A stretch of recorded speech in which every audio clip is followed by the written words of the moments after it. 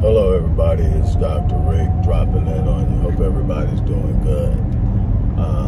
This is going to be a real quick contribution. Hope that everybody's doing well. Don't forget, we are in the middle of a fundraiser. If you believe in the work that we are doing on so many different levels in so many different ways, if you follow, you know. If you don't know, the link to the organization's official website is in the description box. Check us out.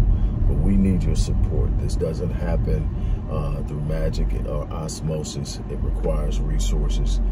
And we literally have far more to do than you can even imagine. And through these series that I started last week, each week a new series. Last week was the miseducation of Black youth in America. This week is going to be the impact of multi-generational transmission of trauma. I did the intro for that earlier and uploaded it. The series starts in full on tomorrow, and there's so much more. I was just sitting up and I was thinking as I'm on my way to go kind of unwind, I was sitting up and I was thinking of just how devastating the disintegration of the Black family nucleus has become. And it's not by accident. It is an orchestrated dynamic that has happened over time. And I actually believe personally, based on my research, based on my understanding of history, based on my expertise in the area of sociology and psychology, it is my belief and my firm holding that one of the greatest accomplishments of systemic racism was to convince Black men and Black women that we didn't need each other, that we were by nature each other's enemy. It does not in any way suggest that there aren't issues that we need to deal with in-house. We need to completely reconstruct and redefine the definition of Black man. We need to understand the dynamic and responsibility and role of Black women. We need to rescue the force of unified cooperation in the rearing of our children. And I'm not talking about this cultural, social paradigm of co-parenting, when you gotta do it because things didn't work out or somebody was really doing things that were destructive or disrespectful or dishonoring. You have to do what you have to do. But there's far too many of us procreating outside of marriage.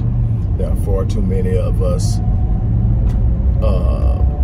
abandoning marriage when marriages can actually be saved. And please don't jump on here with all the stuff that people are doing and going through. I'm not telling anybody to be in a situation where you're being abused, mishandled, disrespected, and that goes for men and women, because men are abused too, men are disrespected on too, men are cheated on too. This is an equal opportunity fuck fest, if you want to be honest about it. I do the work, I do the research, I deal with the fallout. Here's the thing. This is just clear and understood. Anybody who's done research, anybody who understands historical implications, understands that when you have an imbalance in something that's literally historically designed to create a specific thing, that thing doesn't turn out as well as if it was whole. So when you remove either the feminine or the masculine energy from the home, you remove an implement and mechanism and component of holistically developing a child. Can't get around it. I don't care how great of a dad you are, you can't replace her. I don't care how great of a mom you are, you can't replace him. There's no such thing as I'm both mom and dad.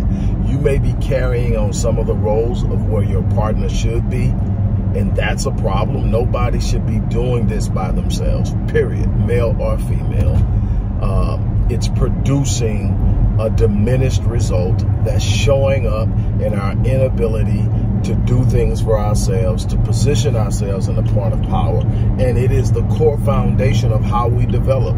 You develop the mindset for business ownership in values and interests and principles taught in the home to children at an age when they're still developing. The developing mind is in a state of theta. That means it's downloading all the information it will use to operate and function and move throughout the course of life. If all this child is getting is disruption, dysfunction, toxicity, and a suggestion that white is better because white people have the power and we're just fighting to stay alive and they're smarter and they're better and all this other bull crap that's moving down the pipeline in so many subliminal ways you can't even believe or begin to count how this stuff is being pushed. I'm not talking about the obvious stuff. I'm talking about the things that are so subliminal that you probably don't even catch it, but it's happening every day, and the subconscious mind is absorbing it. And at the ages of 7 and less, that mind is absorbing it at an even more rate because there are no filters to guard against it. And the responsibility of the to create these filters starts with masculine energy by the man, feminine energy by the woman. And this isn't some docile versus power, apex, alpha bullshit. This is saying that there's a certain thing a man does. The man is the source of both children's, male or female's, identity. It's where they develop a sense of self. Mom is the teacher, the nurturer, the establisher of first truths and principles. And it's a natural nurturing thing. It's not say, okay, I know all the steps to do this. I'll give you a prime example from a male perspective. I'll give you a prime example.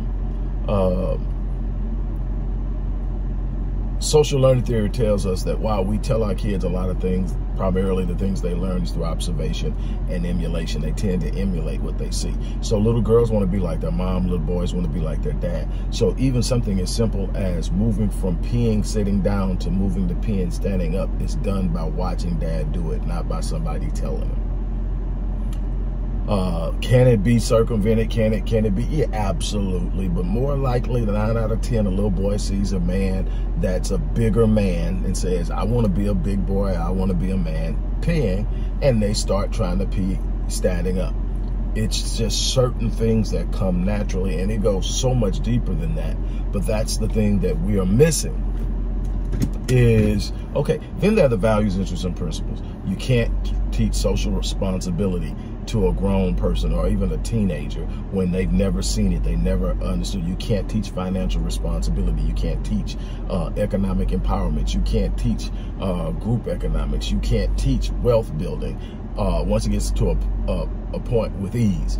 You can anybody can change, but on a collective level, the best time to teach children is when they're in that state of development where they're learning what they can do, what they can't do, what's possible, what's required. That's why our rite of passage program starts at the age of 4. Why? Because we want to download in them just a certain thing that they should just have inculcated deeply into the recesses of their soul and their psyche, is that this is what a man does. I'm just a little bitty boy now, but when I become a man, these are the things I'm going to do. It's just going to be a part of, I'm not going to have to second guess it. There are just certain things. I'm not going to put my hand on a woman. I'm going to get a job, or I'm going to start a company. I'm going to hold down my family. I'm going to protect the women, the children, and the elders in my house and in my community. Why? Because that's what men do.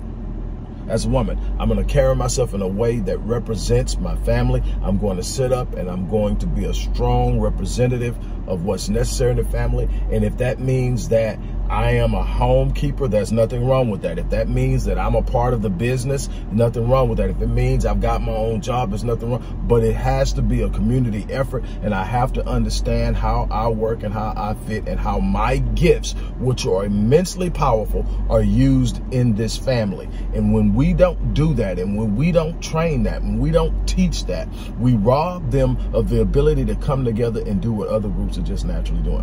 Is there toxicity and dysfunction in every group, every other racial group? Yes. We are the least likely, we're the least capable of being able to manage and handle that though. White people hold the power, they can have dysfunction. because they can literally sit up and fucking redefine dysfunction and toxicity. That's what they're doing. That's what they're doing when they constantly dump that stuff on us and say, this is who you are, and this is the reason this country's the way it is. That's them controlling the narrative. That's not the truth.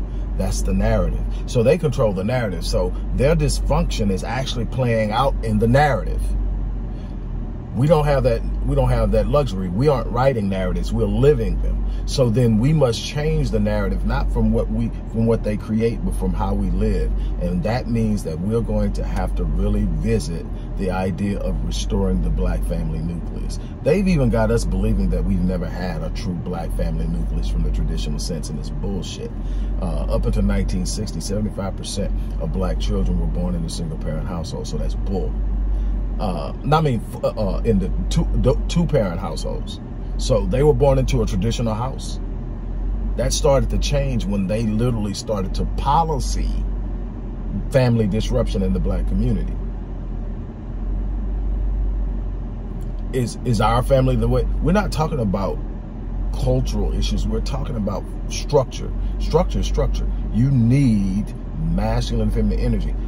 Are there ways we're going to have to deal with this now that we have this mesh? Yes, but that has to be systematically addressed. Not everybody just reaching for clouds and stars and hopes and wishes. We've got to come together and say, okay, this is where we're at. How do we fix it? How do we start moving back towards what held us strong?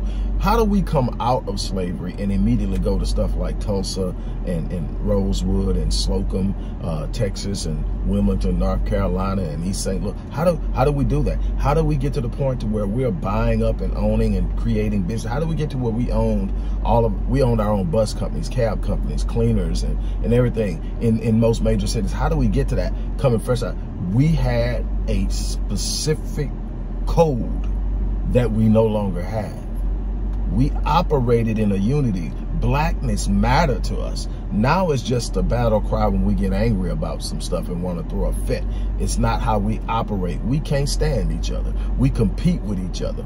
We talk down on each other. We trust them more than we trust ourselves. We'll trust stuff they push on us before we'll trust somebody trying to help us that looks like us. I see it every day.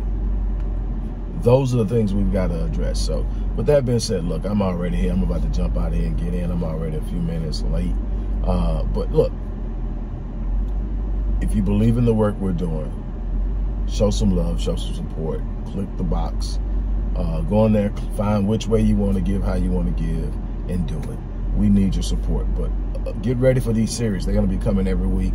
This week is the impact of multi-generational trauma on the black community. Starts tomorrow. You can check the intro out. Go check the intro out. It's already up. So go check the intro out. But the series starts tomorrow. On that note, I'm out of here.